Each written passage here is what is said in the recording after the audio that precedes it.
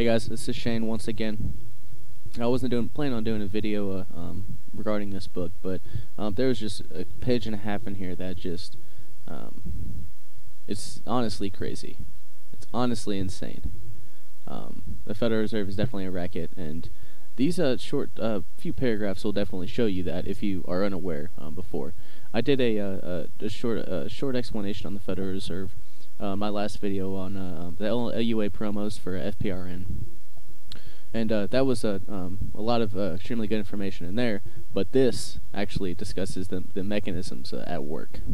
So I just want to read you a little bit of this. This is going to be a short video. So this is from page 29 of The Creature from Jekyll Island by G. Edward Griffin. Quote, "Since the system makes it profitable for banks to make large, unsound loans, that is the kind of loans which banks will make.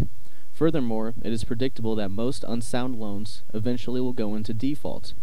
When the borrower finally declares that he cannot pay, the bank responds by rolling over the loan.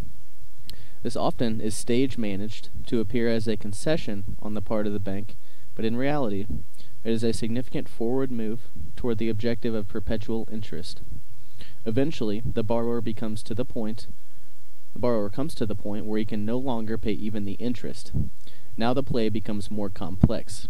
The bank does not want to lose the interest because that is its stream of income, but it cannot afford to allow the borrower to go into default either, because that would require a write-off, which in turn could wipe out the owner's equity and put the bank out of business.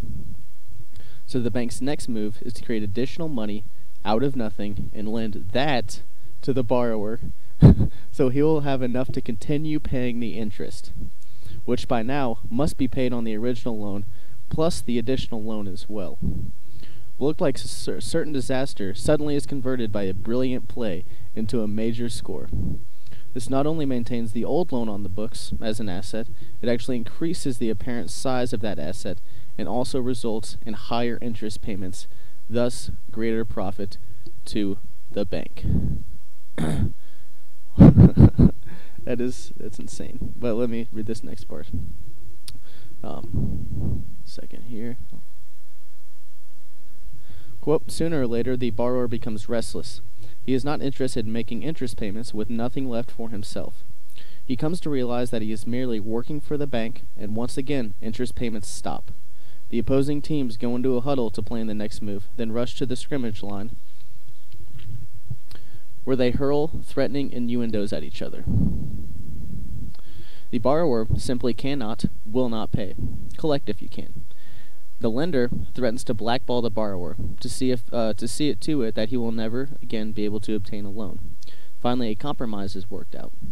As before, the bank agrees to create still more money out of nothing and lend that to the borrower to cover the interest on both of the previous loans, but this time they up the ante to provide still additional money for the borrower to spend on something other than interest. That is a perfect score.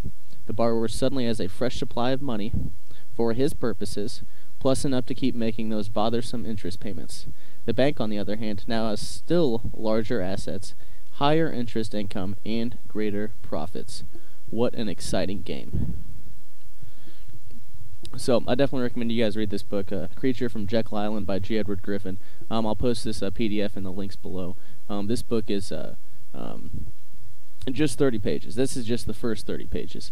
I've learned so much about the Federal Reserve, the history of it, the players. I learned some of it in None Dare Call It a Conspiracy. But this book, this is just 30 pages in. And it is it's definitely something that you all need to read. So I hope you guys take the time to do that. I will continue to post links or post excerpts from it, things that I find important. But I believe the entire book is important, and I obviously cannot post a complete excerpt of that. So the PDF will be there if you guys want to read this. You can find it on Amazon, pretty much wherever. It's an easy book to get.